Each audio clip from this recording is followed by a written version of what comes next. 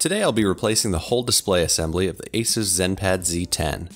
I had previously replaced the screen of a Zenpad Z8S in another video, and I'm betting the repair is almost identical to that one, as Asus tends to not change much with their devices.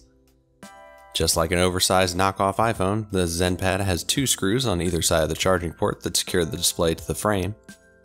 With both removed, I can use a metal pry tool to pop all the clips around the frame that hold it down, just like an oversized knockoff iPhone. The glass is supported with a plastic midframe, so further cracking is unlikely.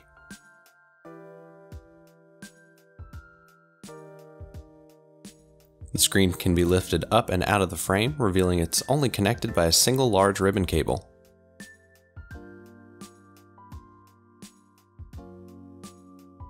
Before we disconnect that, disconnecting the battery is pretty important. Asus has placed a warranty void sticker over the battery connector. Normally I would expect this sticker to rip or leave some kind of residue to indicate that it had been tampered with, but in this case they've used a basic sticker that can be peeled off and placed to the side.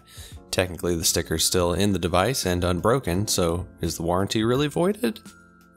The battery unlatches from the connector with a little persuasion.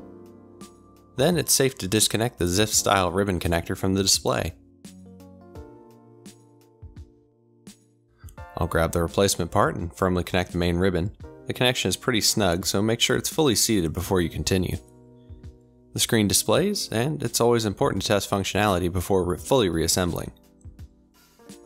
As fancy and glass-like as the home button looks from the front, the back reveals that it's just a plastic piece with no functionality held in by two rubber dampeners.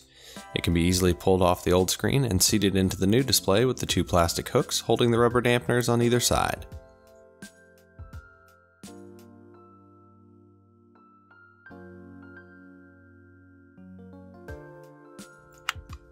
Pushing the screen into the frame and getting those clips set properly.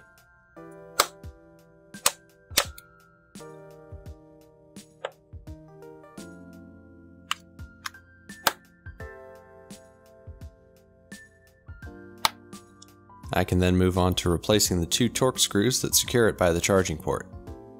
This is one of the easiest and fastest repairs I've done all day. It's ready to go. Thanks a ton for joining me. I'll see you next time.